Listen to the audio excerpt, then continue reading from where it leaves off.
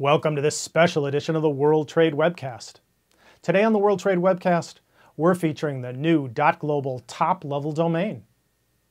Our guest today is Rolf Larsen, CEO of the Dot Global Registry. Rolf, welcome to our digital studio. Thank you, Greg. Happy to be here. Well, we're glad to have you. And for our viewers' background, companies and organizations, large and small, can consolidate their internet branding on the Dot Global Registry platform. The Dot Global name is the preferred domain for companies and organizations selling their products and services on a global basis. Dot Global offers the perfect unifying domain extension for multinational organizations operating with a multitude of generic and geographic domains in their portfolio.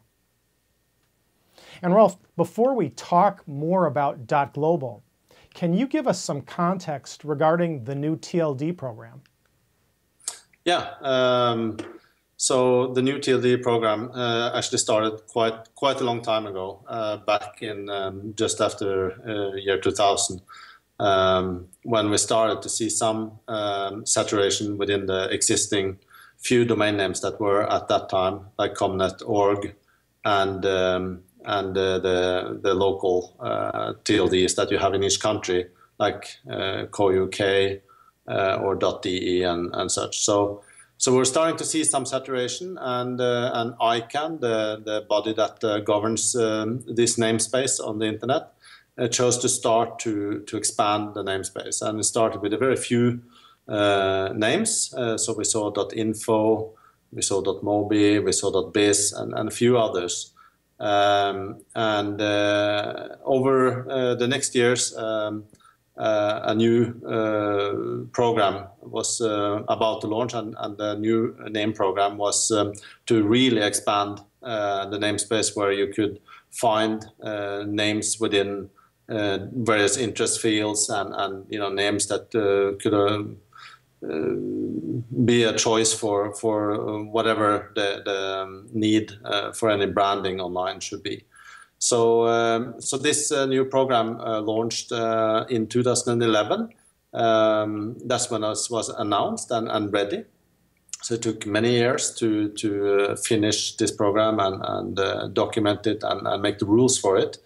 And then it took some years with a lot of applicants, of course, and some applicants like ourselves did apply to expand the namespace with names that anyone out there could acquire and buy, while others, for example, like BMW or many other big brand names, chose to go for their own names as a new top-level domain and have their own branding online with their own domain ending. Instead of .com, they would have .bmw.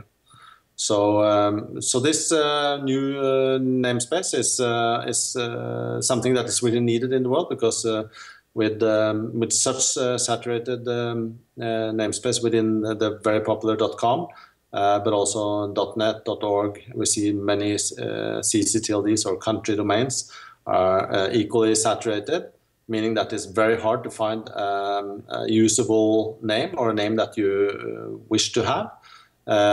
And these new names that come out now will give you a lot of new options, and that's what we take part in with Dot Global.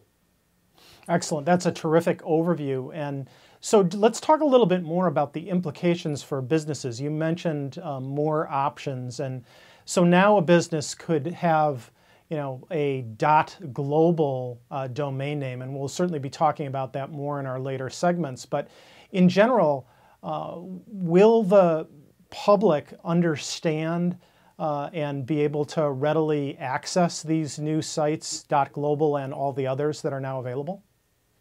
Yeah, of course. I mean, accessing the sites with these new names will be equally easy as you have with .com or any other existing top-level domain. So it won't feel any different. It's just that there will be a multitude of choices, and those choices will be available where you normally would acquire a .com or a CCTLD today. Excellent. Well, that's a terrific overview, and thanks so much for providing that during our first segment here. And for our viewers, thanks for watching. And please tune in again for the second part of our interview with Rolf Larsen, CEO of the Dot Global Registry, online at go.global.